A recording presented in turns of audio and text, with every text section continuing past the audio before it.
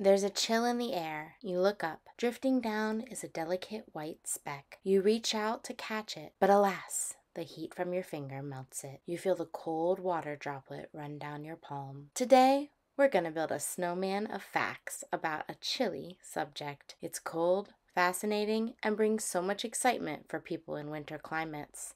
It's snow! Whether you're a fan of snowball fights, cozying up inside during a blizzard, or just admiring how the world transforms under a blanket of snow, there's so much to discover about this amazing part of nature. Let's start by answering the most basic question. What is snow? Snow is actually made of ice crystals that form when water vapor freezes high up in the atmosphere. These tiny ice crystals group together and fall to the ground as snowflakes. Depending on temperature and moisture levels, these flakes can take on all sorts of shapes and sizes. Some look like delicate stars, while others might just look like simple plates or columns. It's incredible that every snowflake is unique, formed with a different structure based on the conditions around it. Now you might wonder, why is snow white? Technically, ice and snow are translucent, not white. Snow appears white because of how it reflects light. When light enters snow, it scatters and reflects off of the many ice crystals, bouncing all around until it eventually reflects back out. This scattering effect is what makes snow look bright white to our eyes. In some cases, like with freshly fallen snow under sunlight, it might even sparkle. Let's talk about how snow forms. For snow to fall, there needs to be both cold temperatures and moisture in the air. When these conditions are just right, snow crystals start to form around tiny particles in the air like dust or pollen. Once they form, they grow by collecting more ice. This makes them heavier and heavier until they eventually start falling to the ground. If it's too warm near the surface though, these ice crystals can melt before they hit the ground, turning into rain. And that's why you might see snow changing into rain or sleet on milder winter days.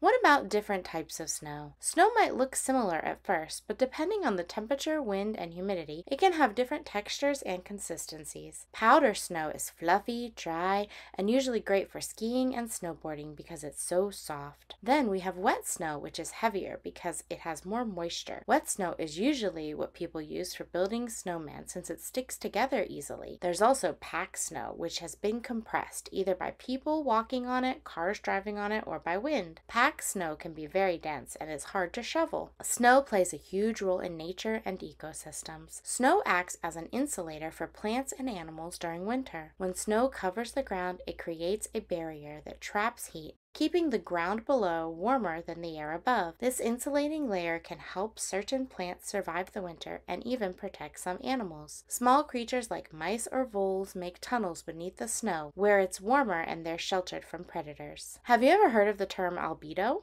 Snow has a high albedo, which means it reflects most of the sunlight that hits it. This reflectiveness keeps temperatures lower, especially in the polar regions. When large areas are covered with snow, like in the Arctic, they reflect a lot of solar energy back into space, which actually helps regulate the Earth's temperature. As the Earth is warming up, much of the snow and ice has melted. There's less reflectiveness, which means more heat is absorbed by the Earth. This can make global temperatures even hotter. Speaking of snow reflecting light, did you know that it can hurt your eyes? Snow blindness is a painful condition that occurs when the eyes are overexposed to ultraviolet rays reflected off of snow and light. The intense reflection of UV light can damage the cornea, leading to a painful sunburn of the eye's surface. Symptoms often include redness, blurred vision, excessive tearing, a gritty sensation in the eyes, and sensitivity to light. Because snow reflects up to 80% of UV rays, spending time outdoors in snowy conditions, especially at high altitudes, significantly increases the risk of snow blindness. Wearing UV-blocking sunglasses or goggles with side protection is crucial in preventing this condition, allowing you to enjoy snowy landscapes without compromising eye health. Some parts of the world are known for their heavy snowfall, creating stunning winter landscapes and unique environments. Japan's northern regions, like the city of Aomori, are some of the snowiest inhabited places on Earth, with an annual average of nearly 300 inches of snow, thanks to cold Siberian winds and moisture from the Sea of Japan. North America also sees impressive snowfall. Places like Mount Baker in Washington regularly receive over 600 inches in a season, while upstate New York's Tug Hill Plateau and areas around the Great Lakes experience intense lake effect snowstorms. In Europe, the Alps are famous for their snowfall, providing ideal conditions for skiing and winter sports. These high snow regions not only support winter tourism, but also impact local ecosystems, water supplies, and seasonal activities. Speaking of snow-covered regions, let's talk about blizzards and snowstorms.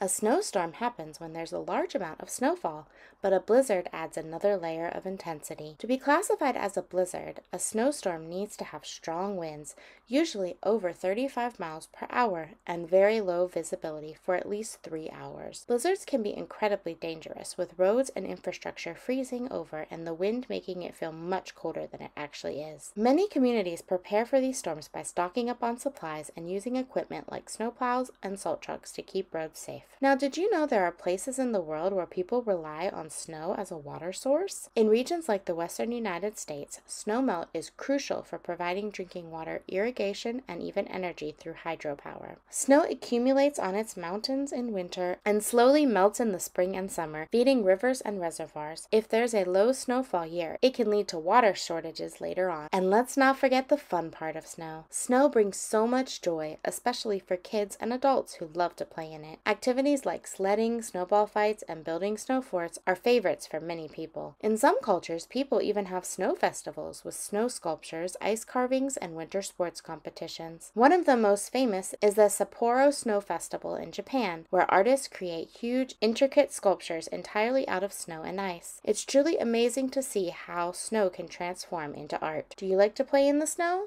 Let me know what you like to do in the comments below. Personally, I don't really like to play in snow because it is cold, but I think it looks beautiful in pictures. Want to know something funny about snow? It can sing! But before I explain, please take a moment to hit the like button. Liking, commenting, and subscribing helps me to keep creating videos. Thank you, and let's talk about singing snow. When conditions are just right, snow can make squeaky sounds when you walk on it.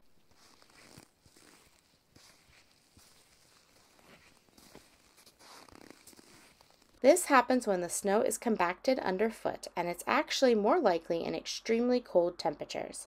The sound is caused by friction between the snow crystals, creating that squeaking noise. If you've ever walked outside on a cold, snowy day, you might have heard it. As magical as snow can be, it also comes with challenges. Heavy snow can disrupt transportation, damage power lines, and even cause roofs to collapse if it piles up too much. It's important to stay safe in snowy weather by dressing warmly, avoiding travel if roads are icy, and making sure your home is prepared for the cold. Hypothermia is a dangerous condition that can occur when the body loses heat faster than it can produce it, causing core body temperatures to drop to unsafe levels. Snowy environments and exposure to cold, wet conditions are key risk factors for hypothermia, as prolonged exposure to snow or sub-zero temperatures rapidly drains body heat. Common symptoms include intense shivering, confusion, slurred speech, and lack of coordination. As the body's temperature continues to drop, shivering may stop, and individuals can experience drowsiness or disorientation. Hypothermia can be life-threatening if untreated, so it's essential to dress in layers, stay dry, and seek shelter if symptoms arise. Proper preparation, including wearing insulated clothing and limited time in extreme cold, can help prevent hypothermia in snowy conditions. A snowflake usually has 6 sides, which is a defining characteristic of its structure. This hexagonal shape forms because of the way water molecules bond together when they freeze. Each water molecule has 2 hydrogen atoms and 1 oxygen atom, and when these molecules freeze, they arrange themselves in a hexagonal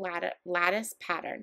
This arrangement causes snowflakes to form with 6 symmetrical branches, giving them their signature 6-sided shape. While the exact pattern of each snowflake can vary, all snowflakes share this basic 6-sided symmetry due to the molecular structure of ice. This unique property is what makes snowflakes so distinct and beautiful, as no two snowflakes, though they share their symmetry, are exactly alike. Some famous snowstorms in history have left lasting impacts on cities and regions, both for their intensity and disruption they caused. Here are a few notable examples. The blizzard of 1888 is also known as the Great Blizzard.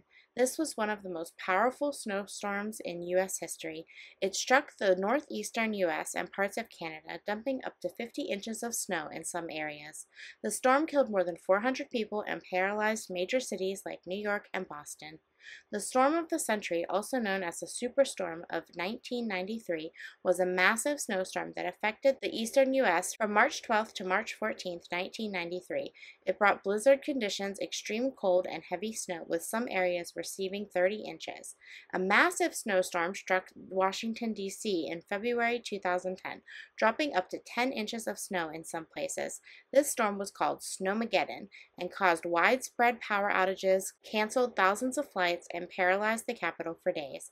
These snowstorms are memorable for their sheer scale, impact on daily life, and the challenges they pose to communities and infrastructure. This has been a simple glimpse into the fascinating world of snow. It's so much more than just frozen water falling from the sky. Snow plays an important role in our environment, culture, and even the water cycle. Next time it snows, take a moment to really appreciate the beauty of each snowflake and think about all the science behind this winter wonder. Thank you so much for watching. If you enjoyed learning about snow, please don't forget to like this video, and don't forget to subscribe if you'd like more content like this. Let me know in the comments if you have any fun snow stories. Parents and teachers, if you are teaching about snow, make sure to check the link in description for my educational resource. Thank you for watching, and don't forget to get messy and make lots of mistakes today. Bye!